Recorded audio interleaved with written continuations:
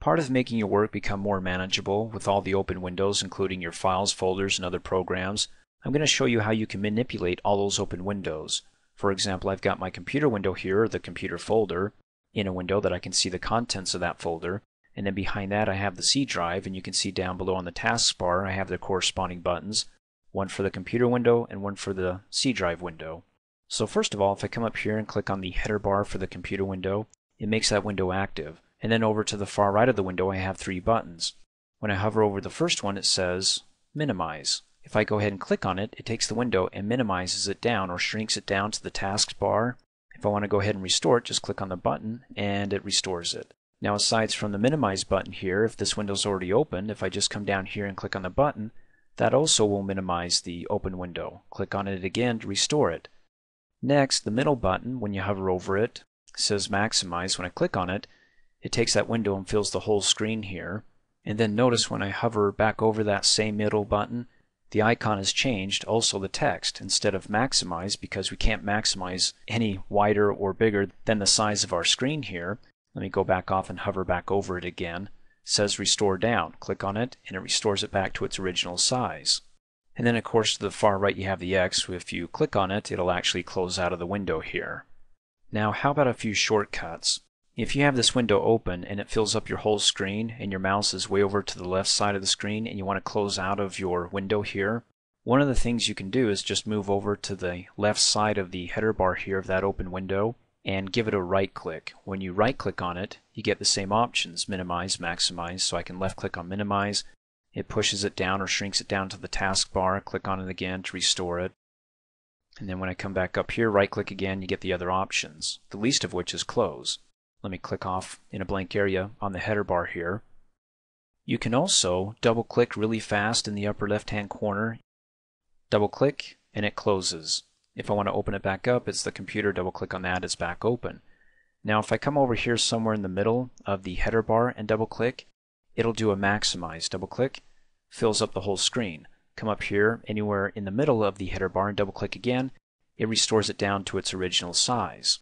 So those are some of the shortcuts there. Now down on the taskbar you have these buttons, right? You can actually move them around just by clicking and dragging them. For example, if I click on the C drive, notice how the computer comes with it, that button, because they're similar programs. In this case they're both folders. So if I move them around, I can move them to the far left of my taskbar here, if I'm usually working on the left side of my screen here, or I can click and drag them way over to these other programs on my taskbar. Now instead of having maximize to make this window fill the full screen or just have it the default size here, if I want the window somewhere in between as far as the size goes, just hover over any one of the 4 borders of the window until your pointer turns into 2 arrows pointing in opposite directions.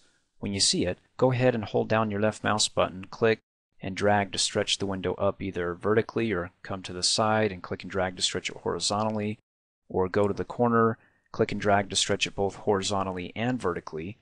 And notice that when I stretch it, I can resize the window here, but if I go ahead and click and resize it and push it back in to where I can't see part of the contents there in the window, there's too much of it to fit in this tiny little window, then what happens is the window gives us little scroll bars. You see this little bar here? I can either click and drag it to scroll horizontally here to be able to see all the rest of the content within that tiny little window, or you can click on these little arrows here to scroll incrementally. But if you have a huge window and you got a lot of items, for me, it's a lot faster to click and drag and slide this thing really fast than to sit here and click one little click at a time, okay?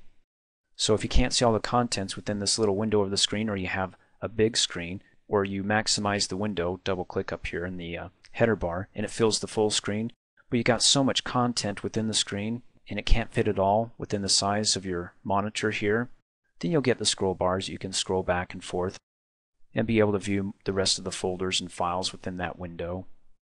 I'm going to come back up here and click on the middle button to restore it back down to its original shape. Now if I go ahead and I close out of here and I double click and open the computer back up, it remembers its last settings here, which was this size. If I don't like that, then go ahead and hover over one of the borders there and click and drag it until you get a nice little size. And then of course when I close back out and open it back up, it'll remember this size, okay? Now, in an earlier training video, I showed you how to move your windows around. For example, if you come up here and you click and you hold down your left mouse button on the header bar of the window, click and drag, you can move your window around wherever you want. And then I can come over here, click on that window to make it active and bring it to the front, and then click and drag the header bar of that window so I can see them side by side and compare them. Now there's another way to be able to compare your windows side by side, or instead of side by side, have one up here and one down below. And that's coming down here on your taskbar and right-clicking in a blank area, and you get these options. Let's go ahead and do Cascade first. When you click on it, what it does is it takes the windows and cascades them. In other words, you got part of one window you can see, the header bar, part of the next window. Then if I had a second, third, fourth, or fifth, it would do it in a little cascading effect here, okay? I can come back down here, right-click on the blank area of the taskbar, and let's show the windows stacked, one on top of another, not overlaid, but one up here on top of the one down below it, okay? So you can view them one on top of another, or right-click on the taskbar and come up here and say you want to see them side by side. So you see how it takes the windows that you have open and makes them fit equally the portion of the screen. So if I had 3 or 4 windows open, well, these 2 windows would become a lot smaller to make room for the other 2, so I could have a total of 4 that I could see side by side or stacked. And then last but not least, when you right-click on the taskbar, you can undo side by side, and it reverts it back to stacked. And then I can right-click on it again, and it doesn't give me any more undos, but I can come up here and show the desktop. When I click on it, it minimizes all the open windows down to the taskbar and reveals the desktop, just like that vertical rectangle over here to the far right of the taskbar, as we just covered in the previous training video. Click on it, and it will also show the desktop. So either click on that or right-click in a blank area on the taskbar, especially if you have one of those widescreen monitors and you do not want to go all the way over to the far right of the screen here. Just go ahead and right-click in a blank area and then come up here. Of course, it doesn't say show desktop, it says show open windows because they were already minimized, so it restores them.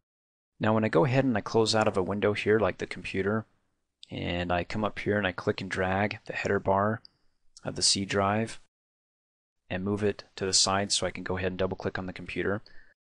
Now remember, that was the last setting or size of my windows, so it stays like that, which I don't like it, so I can again hover over the border, get my little pointer, and then click and drag to resize it accordingly.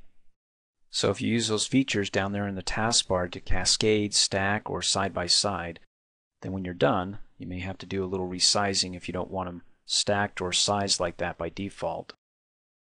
Thanks for watching. Hey, as a quick reminder, if you like my video, please give it a thumbs up. You can also click on me and subscribe to my channel, get notified of the latest videos, and for only $2 a month, you can have access to all my Microsoft Office training videos.